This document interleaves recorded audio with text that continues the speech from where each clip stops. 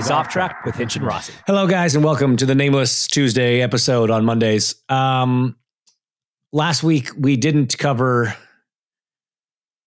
2 weeks ago, sorry, we didn't cover episode 5 of 100 Days to Indy for several reasons. Mainly because we had an Indy 500 to talk about, and people were busy after that. I'm still tired from the Indy 500. And yeah, I'm not totally recovered because guess what? They decided to add 2 races after the Indy 500 and not give anybody a chance to slow the down and have a nap. Yeah. So I'm still in my dry out from the 500. I haven't had anything since. I'm literally wearing the same clothes that I was that I haven't showered since the 500. But no, so we're skipping straight ahead to the finale, which came out on Friday. I'm sure you watched it. If you didn't, please go check it out on the CW app. And they just announced today or yesterday, because we'll put this out Tuesday, that it will be on Netflix starting like June 16th or something. Exactly. So you don't have to wait a whole year to go on Netflix like we did for season 1. If you haven't watched season 1, go on Netflix right now, watch season 1, and then wait until June, whatever he said, to watch season 2, which is pretty exciting. And then hopefully, in the not too distant future, we can announce something about a season 3, because that would be pretty swell, pretty neat. Yeah. You know? All right. So let's get into the episode. How did we feel about the season finale of 100 Days to Indy season 2? I think I'm gonna be kind of Rossi on this one. Like, that's such I didn't love it. I didn't love it. What didn't you love? I thought it was okay. I enjoyed it. It was fine. It was just like, okay, we continually say, and it does bear repeating, that this show wasn't made for you and I. This show wasn't made for like the hardcore fans. That said, I do think whoever's watching this watched the Indy 500. Right? Like, I think the Venn diagram of people who watch the Indy 500 or people who watch 100 Days to Indy watched the Indy 500. Right. I see what you're saying. Yes. Okay. So I didn't feel like we needed to recap as much of the race, because I feel like a lot of people would have seen that. And I would have liked a lot more of the stuff that you didn't see if you watched the race. Like, I wanted to see what do the drivers do in their downtime between like in the rain delay, insanity of qualifying, and then you have a week off before the race. And I know it's not off, right? You have media responsibilities, sponsor responsibilities, community day, that kind of thing. But that would have been some stuff that like most fans don't get to see. Whereas like, I thought they did a hell of a job recapping everything as quickly and succinctly as they did. But it just felt like I was missing some of the stuff of like what the drivers got up to. Yeah, because I guess they would have covered qualifying in episode 5, right? I would assume. Well, so episode 5, no, they didn't really. Episode 5 was they covered Connor and Dixon. So it was fine with qualifying. Because like on Dasher, on Dancer. Sorry. I was fine with covering qualifying because like everybody who watched the 500 didn't necessarily watch qualifying. I thought that was fine. But it was just like... But that's the thing. Like, think of all the stuff you've got to try to squeeze into a 44-minute episode, right? You got to cover qualifying because it's a big deal. And then you got to cover the race. It's funny because I 100% agree with your statement that I would love to have known what they did and like show people what drivers do in between qualifying in the race. But at the same time, I remember having a distinct moment where I'm like, man, there's only like 22 minutes left in this episode. We haven't even got to the race yet. And covering the race is a big deal. But like, you're right. I mean, it's not, you're right. I don't disagree with you, but I also like, we need to cover the race. It's the 100 Days to Indy. That's why we're doing the show. So it's the 100 days that build up. I mean, how much... And obviously this is the thing, but like, I think I would have ended it on the green flag.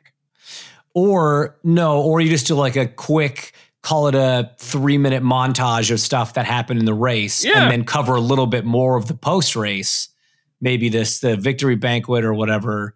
But here's the thing. Okay. I had this weird feeling about, okay, well, I don't, there was a race in Texas a few years ago. I don't remember what year it was. I'm 90% sure it was Texas.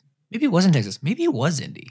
I don't know. There was some race where like, there was an objectively bad race. It was a boring, dull race. Mm-hmm. But then something happened and there was a shootout with 10 to go when everybody had new tires and it was like a banger finish. And everyone was like, what a great race. Was that Fontana when No. No. Yeah. It was way after that. That race was good the whole time. But I feel like it was a Texas race, but I also feel like it could have been, it doesn't matter. Imagine a race where it's dull for an hour and 40 minutes, but then there's a perfect storm of caution and pits and whatever, and everybody's got new tires, and there's just a banging 10-lap sprint to the finish with crazy passes and side-by-side racing and all that stuff. I remember, again, even though I don't remember what race it was, I just remember everybody after the race talking about what a great race it was. I'm like, no. What a great finish it was, is what you mean. It was an objectively bad race, but the finish was great. But it's the last thing you see, so it's all anybody remembers, right? And so like I'm watching this episode, and I love that you had to cover qualifying. It's so important. And I wish we could almost cover it more intense and like talk to drivers more about how scary qualifying is and like what you have to do to put it all out there and explain how hard it is to do 4 laps and quality trim at that track, whatever. I wish we had a whole episode just on qualifying. And then for the race, talk more to the families, see a little bit more of the behind the scenes of what the guys are doing, how they prep, how did they spend the 4 hours in the, of the rain delay. Like that's kind of a unique element that we had this year. Again, I get why we couldn't, because we still have to tell the story of the race. I say we like I'm involved. I get why it couldn't be done. You have to tell the story of the race. That's still ultimately what this is about. But the fact they ended that episode, and I guess that season, so perfectly with that Al Unser Jr. line, which is still my favorite line that anyone's ever said. You just don't know what Indy means. And every time you see it, I get chills and I tear up a little bit because he's tearing up. Yeah. And I'm just I watched with Hazel and I said it with him as he said.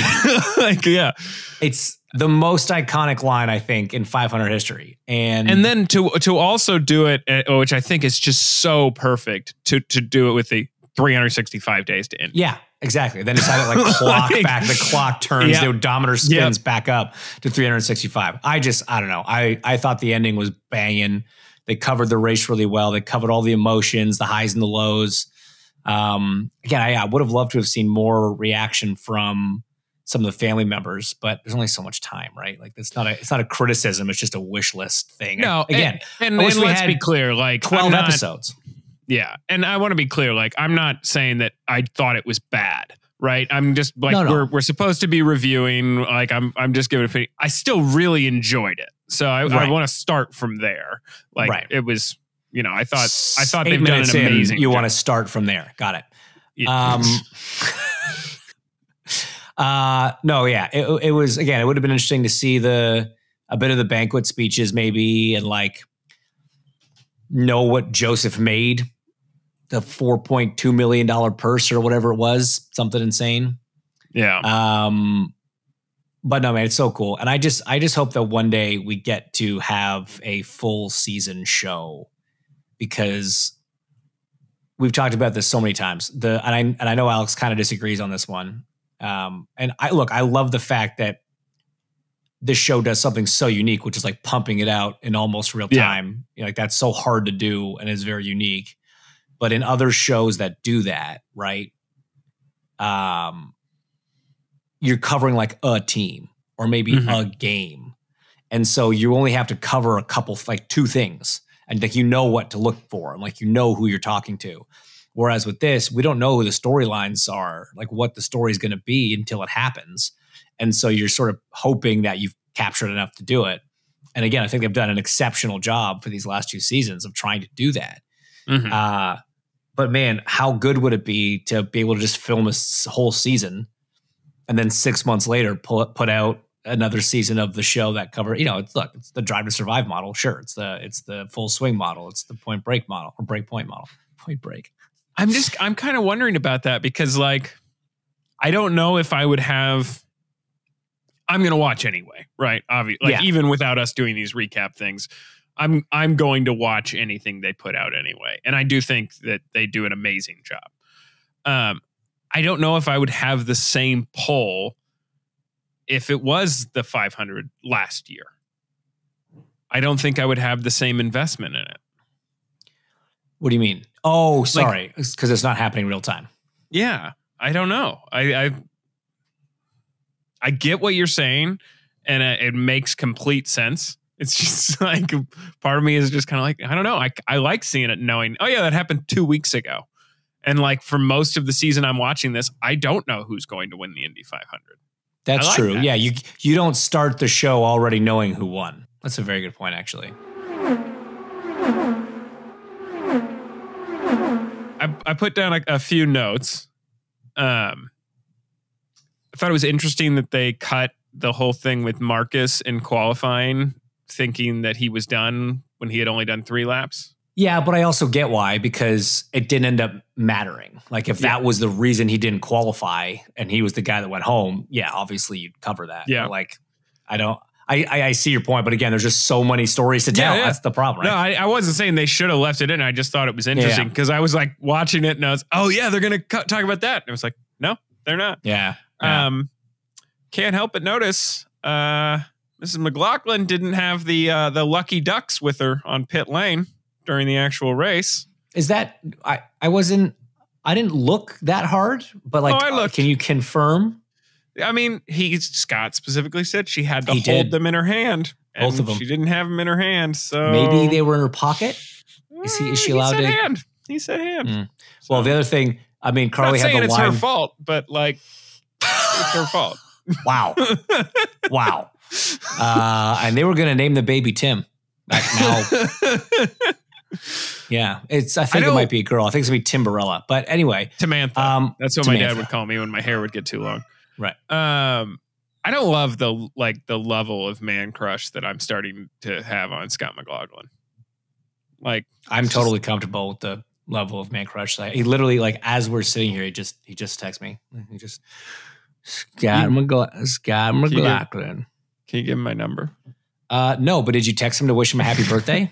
No, because I don't have his number. Did you DM him to wish him a happy birthday? No, because he doesn't respond to my DMs. How about, did you just tweet him? Just tweet him. He loves Twitter. He's all over X. It's the first and last time I'll ever refer to Twitter as X. Yeah, I didn't love that either. No, but Carly had the line of the day for me, which was when the producer asked her, like, is it harder watching when you're pregnant? Indicating or insinuating that, like, oh, now that you have like another life and like a child, is it like harder to watch your husband go out there and risk his safety to go race cars? And she was like, yeah, no, it's way harder doing this sober.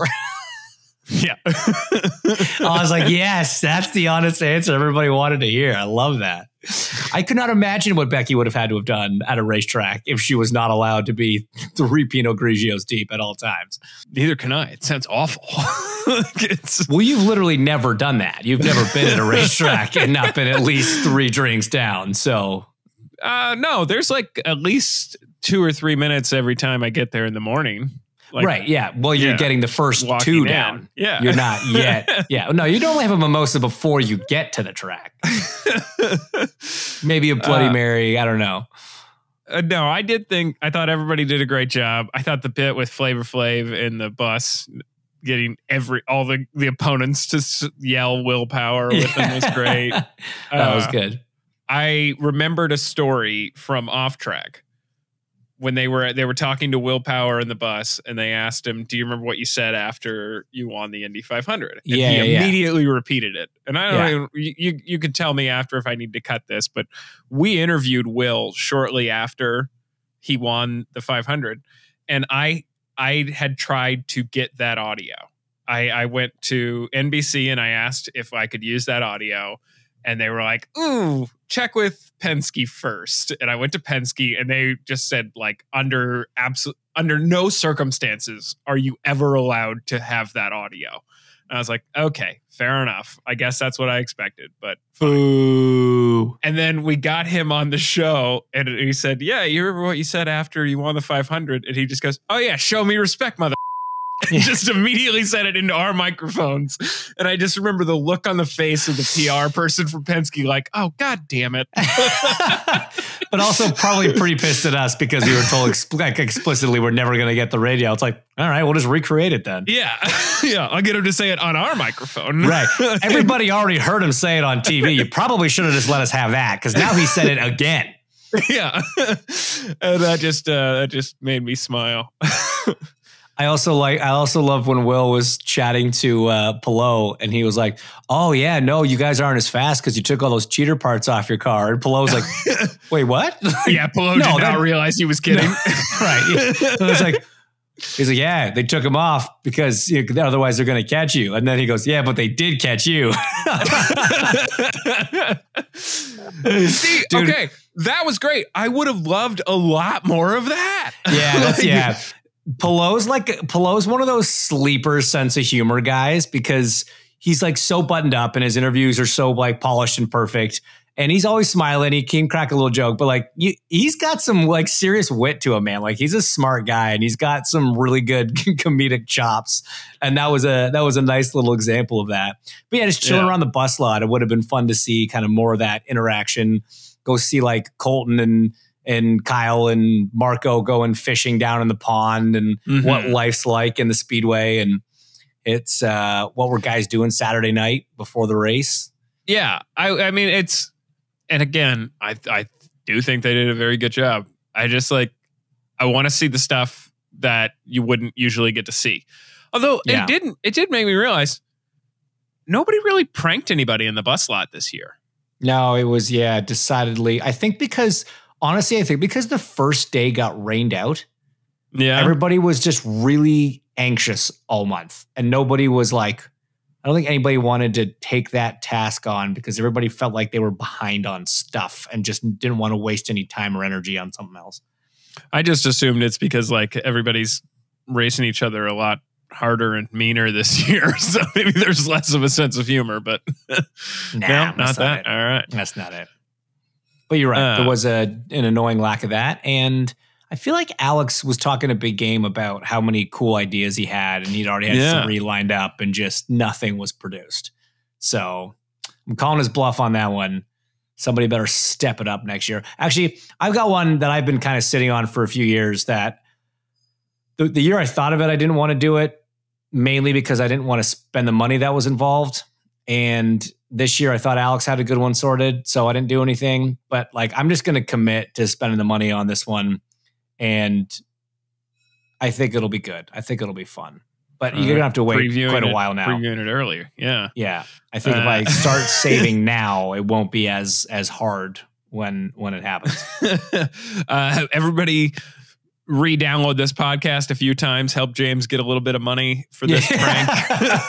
If you'd like to sponsor the show, please call SiriusXM. Do some ads on there. That'd be great. An ad buy would be terrific.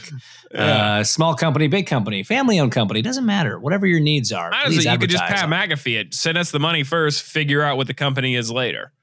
I love that. So many things I respect about Pat. So that is Checkered Flag on season 2 of 100 Days to Indy, to use a corny racing pun. But again, obviously I'm involved in the show. I get to hang with the guys and girls that make this thing. I'm on TV. Look at me. Like my entire job is on TV, Tim. This is not a... Look at me. I have a job.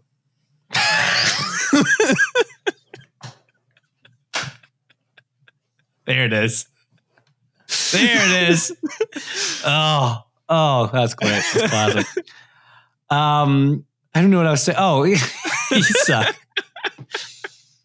I was just saying how the effort that goes into the show is phenomenal. Yes. Everybody that works with the group, whether it's Keith or Adam or Pat, and everyone, John, everyone involved, that I worked with on a regular basis, and you guys saw walking around the tracks, and everybody, back at base camp editing and putting this whole thing together. It was a monumental task to do a show like this, and I applaud them for pulling it off yet again for another year.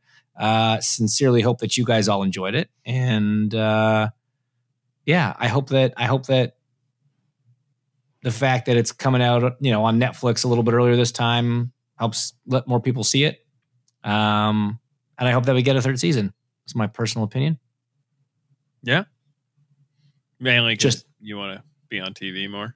No, I'm actually okay with the amount that I'm on TV. I could take it or leave it. Because it is a lot, Tim. It's a lot. It's like an exceptional amount. I qualify for SAG. How about that? That's pretty cool.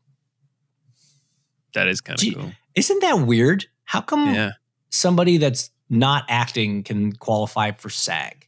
Probably because they merged with AFTRA, so it's SAG-AFTRA. That is definitely going to be part of it. Yeah, SAG insurance is pretty neat. Wouldn't know. No, I know. That's why I said it. But I'm sure you've heard great things from your working friends in town. They're like, it's the headquarters like 2 blocks that way. So I can go pick up your card if you need me to go grab it. Oh, no, don't get me wrong. I'm not going to join. I'm eligible. I have no interest in joining. But, all right. Anything else? Any final thoughts, Thim?